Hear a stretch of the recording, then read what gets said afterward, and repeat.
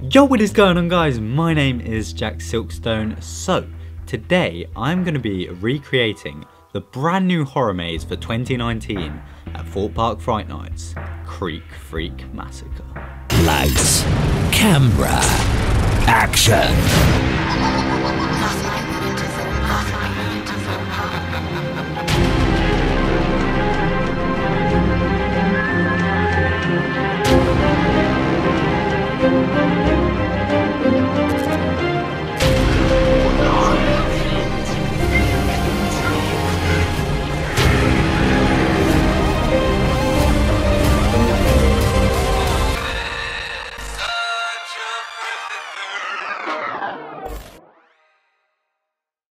So yeah, here we go with the start of my very own Creek Freak Massacre recreation.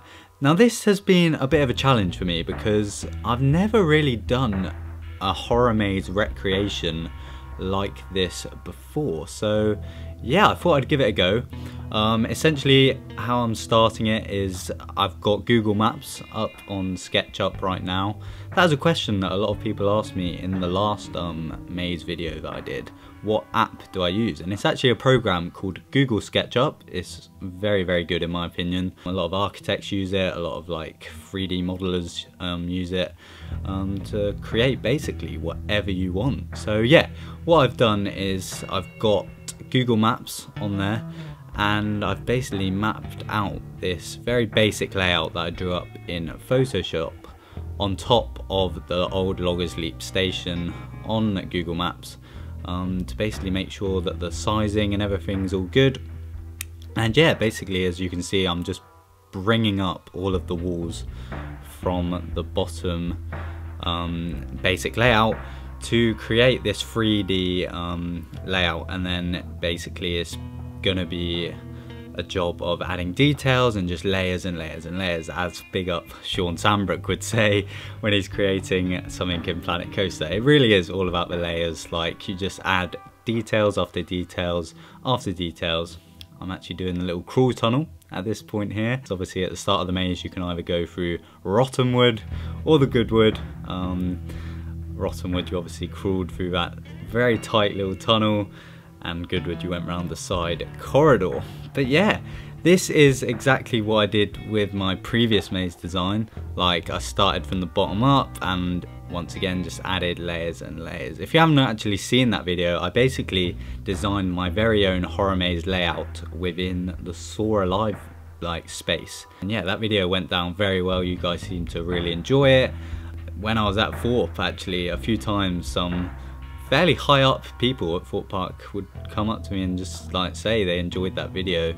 Some of the maze like designers and tech workers themselves said that they've seen that video, and yeah, it's just so sick that the people that actually work on designing these mazes have seen and complimented that video. Like it's so cool.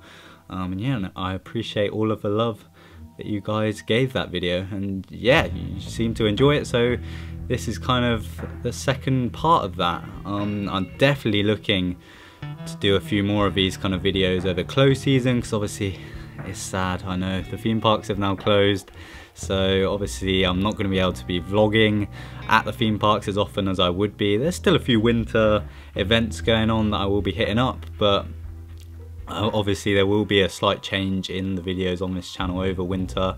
Just keep the content coming. Normally in November I take a long old break just because Fright Nights is so manic, and Halloween season in general is often a very busy time for me. But this year I'm trying to like carry on the grind. I've really been hitting YouTube these last few months, and I thought, you know what, I'm still really enjoying it. I'm loving getting like 2 videos out a week or so, so why not just carry it on? So yeah, I'm just gonna keep doing it for as long as I'm enjoying it really. But yeah, as you can see on screen now, I'm now kind of texturizing the maze, putting the wooden walls in. I do actually change this quite a bit because originally I had the same wooden texture for like every interior wall, and it just looked a bit too samey. So by the end of the video I will have like loads of different wooden textures, and it looks a lot more nice. I will give you a full-on tour of this building once this building time lapse is done. We'll actually take a look at it real time. But yeah, close season is now upon us, and obviously Fright Nights is done, the theme park season's done, and what a year it's been. Like, especially at Thorpe Park, Fright Nights this year has been a big success, I think. As I said, it went so quick, but genuinely I would say it's probably one of the best Fright Nights I personally have ever done. I know it's been getting really good reviews, like most people have been enjoying it, and yeah, I've had a great time. I've been there like most days. Now that I live down the road, I'm literally able to just pop in for the evening, and me and Kieran have done that loads of times this Halloween season. But yeah, obviously Creek Creek Massacre was the brand new maze for this year, and well, I loved it so much that I'm recreating it. This recreation actually took me about 14 hours to do. So I've basically just got a load of screen recordings, and I added all of the timestamps up, and yeah, it added up to about 14 hours. So that's a bit mad, like, but I do really like this maze, and it saddens me that we're not going to be able to get back in it for at least a year now. Obviously that's presuming it will return, I don't know, but yeah, I think Creek Creek Massacre has definitely been a big success for the park. I think that's what last year they were really missing. They were missing a hardcore, intense horror maze, and obviously I guess the feedback that they got led them to create the monster that is Creek Creek Massacre. I'm so glad they've designed it and made it the way it is. Big up the whole team that put their minds towards Creek Creek Massacre, because it's an incredibly designed maze, and then obviously the cast on top of that were like the perfect cast for this maze. They were so high intensity, and yeah, it's just turned out to be one of, in my opinion, the best mazes Thorpe Park have ever created. So yeah, at this point I'm basically just adding all of the finer details, such as all of the goodwood and badwood signs, and of course the fire exit signs, which are essential nowadays in all mazes, health and safety and that lot. And yeah, that is how much into detail I wanted to take this recreation. Like, I wanted every little detail. The way I actually did this is I have two monitors on my desk, and on one I have Google SketchUp, and then on my other monitor I'd literally have like videos from within Creek Creek Massacre, like my own video, and like there was others that were filmed on press night, and then there's like pictures on Theme Park Guide, and yeah, they've all really helped me to literally get every single detail into this maze. And I'd like to think that it is a near identical recreation. Obviously there are going to be some bits of theming that I've messed out, but yeah, as I was doing the maze, like throughout Fright Nights, I would be looking around and like remembering key bits that I would then create in that SketchUp. And yeah, this is basically the final product. So here we have the final product, guys, the Creekwood Sawmill home to Creek Freak Massacre. Unfortunately, the final part of my like creation didn't actually record, where I did all of the outside part. It didn't fully record, but yeah, the full exterior of the maze is now done. Even got a sign in here, got everything. But yeah, we're gonna take a look inside so we can properly see the layout. So we're gonna delete all of the roofs right now, and we're gonna head round to the start, where we're gonna take a look inside. So yeah, outside of the maze we've obviously got the little batching area. We've got big up Stefan. This was the only high-vis man I could actually find in the game, but that's gonna be our Stefan. Big up to him, the senior host of Creek Creek for this year. Absolute legend. So yeah, I had to put him in the recreation because he is a very key part of the maze. But yeah, we're gonna start off in the pre-show room. You have to excuse the textures that keep disappearing. Basically, it's a very high poly model, so my computer sometimes struggles to like keep up, and SketchUp basically just compensates for that by making the textures temporarily disappear. But yeah, we've got the pre-show room where obviously the actor will introduce you to the buckwheat family, and as Tiger would say, take a look at your curriculum vitae. Big up Tiger, absolute legend. And yeah, this is where the pre-show takes place, and normally your group will be split down either Rottenwood or Goodwood. For those of you that don't know, there is actually two little actor doors here that take you into the actor corridor, which runs next to the crawl tunnel. And if you take Goodwood, you're essentially just walking down a parallel line next to the crawl tunnel. You obviously come out in this little area here, where you go through these two, I don't even know what you'd call them, but you have to like squeeze through these like cylinder things, and then you come into this clearing where there's the balcony. For those of you that haven't been thrown onto the balcony by the actors, this is actually where it is, and it looks over the kind of merging point for the two, Rottenwood and Goodwood.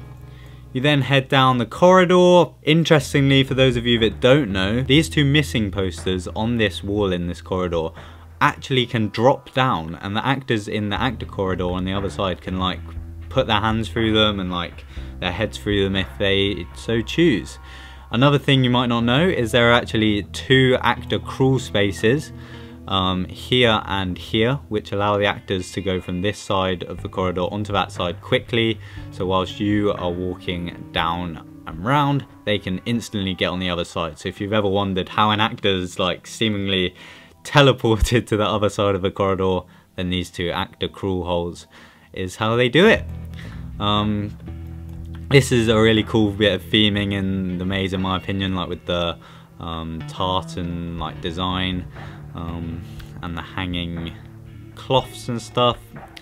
You then obviously go up this ramp bit. The amount of times that Luke has done something mad on this bit is, I couldn't even count. So yeah, I'd say this is like one of my favourite parts of the maze actually. It is actually a little ramp to get you up to the higher elevation part of the building. And then obviously you come into the Blade Room, as the sign suggests, where there would sometimes be an actor in this space where the mannequin is, but towards the end of Fright Nights they kind of stopped using that. Interestingly, the fire exit door is literally here, so if you've ever had an e-stop in the maze and you're in this kind of area, then you probably would come out of this door and kind of join the queue batching area. You can then walk around here. There's normally a chainsaw actor roaming this part of the maze, so they'll chase you up and down into here. I'm sure you guys have noticed the little windows on the side of this corridor.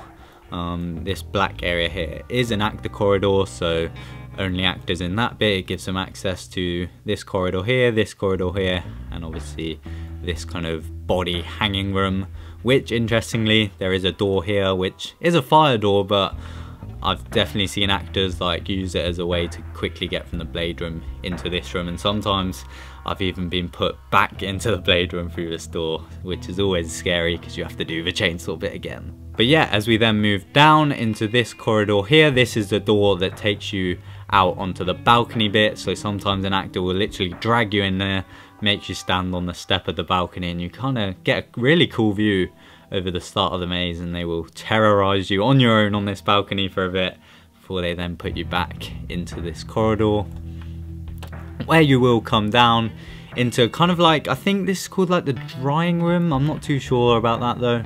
But yeah, there's loads of ventilation pipes, and for those of you that might not know, this is actually a really cool part of the maze, because if you look down on the floor, there's basically a mesh grating that you walk over, and that is basically where the old Loggers Leap trough still is, and they've literally just put a mesh grating over it, and they've got some lights in the trough that kind of shine up, so you might not have noticed it. And also, if you ever look up when in this section of the maze, there's actually like a mannequin crawling out of the air vents, and it's like half mutilated. It's really, really creepy.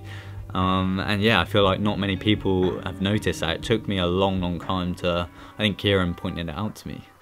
But yeah, from this point you then go through this flap here, and you are in the very corner of the building at this point, and an actor will often tell you to go either into the good wood or the bad wood.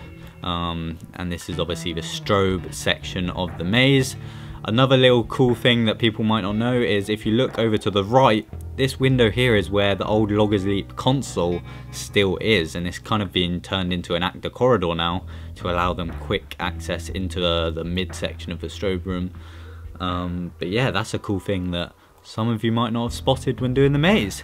So there are obviously two main routes when doing the strobe section. You can either go this way, or if you get sent this way, then you go around here and you kind of merge in this point here, where there are basically 3 different routes where you can go, and 2 of them are dead ends. I remember going with my mum and she got stuck down both of these dead ends, just getting attacked by a chainsaw. So yeah, this way is a dead end, and there's like this dead end cage gone away.